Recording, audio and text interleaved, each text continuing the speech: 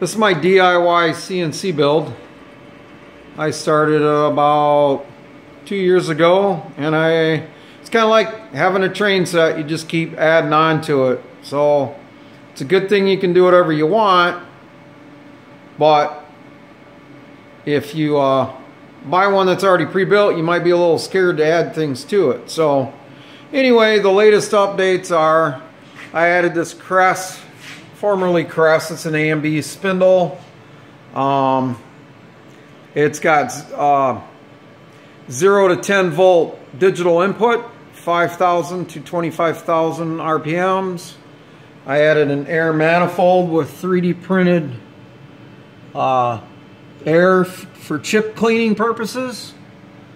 And then while doing that, I cut that router mount in my CNC, and it was kind of scary because I'm cutting next to steel clamps, and if you run into a steel clamp, you can really mess stuff up.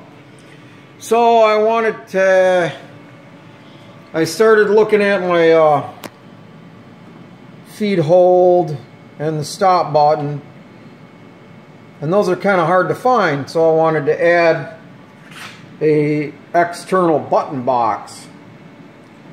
So anyway, here's my button box. It's got feed hold, cycle start, servos enable, and an e-stop. The e-stop is pretty easy to figure out. It's just a normally closed switch, and when it opens up, your board senses an emergency condition and shuts all the servos down. So I'll just go ahead and see the green light in the middle. If I hit the e-stop, that turns red.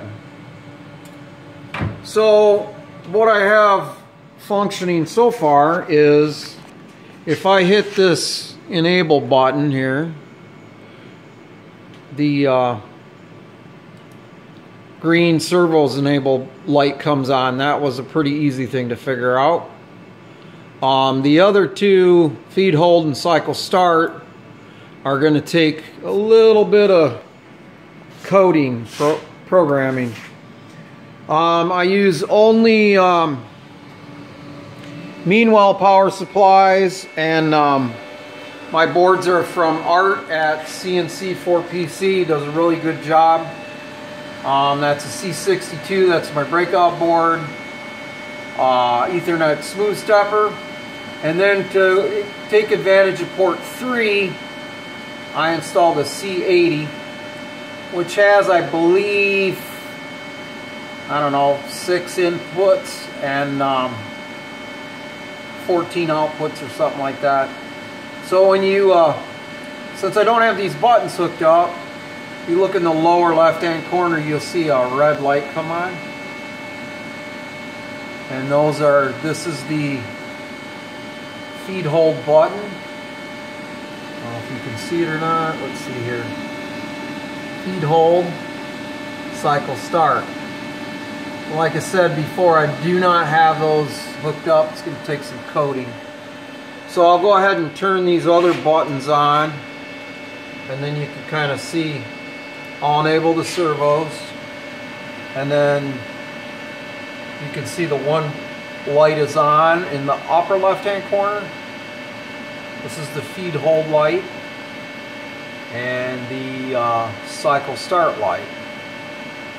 Okay, so what I did is I configured the pin in Mach, excuse me, let me get a chair. Configured the pin in Mach 4, and then I gave it an output, and then I just added these toggle buttons, and you can add an output to a toggle button. So then here's what they look like with all the buttons on.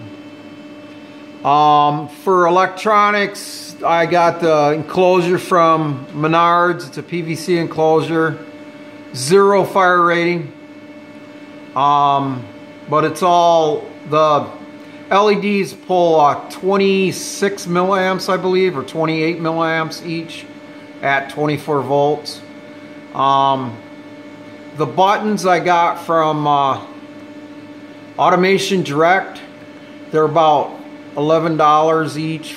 Well, sorry, the feed hold button I think was $14.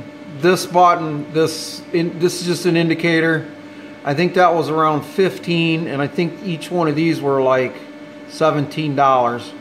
And I think it's a CGX series, but I'm not entirely sure. Hold on, I'll get you, tell you. So here's my print. Yeah, it's a GCX 1213-24L. That's the yellow button. GCX 1212-24L. That's the green button. The indicator is GCX 1234-24L. And then the E-stop is GCX 1131. So I think, well, actually, if you'd like a shot of, there's the print. And then inside the button box, I use these Phoenix connectors. Here's a part number for that, 304-5062.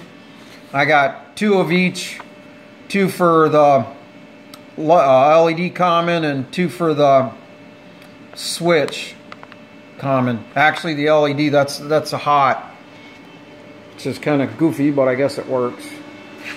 So anyway, so like, the only thing I don't really go crazy over is this ribbon cable, and I do have to tuck these wires up. That looks horrible, but it's just me. I'll get over it. Thanks. Have a good night.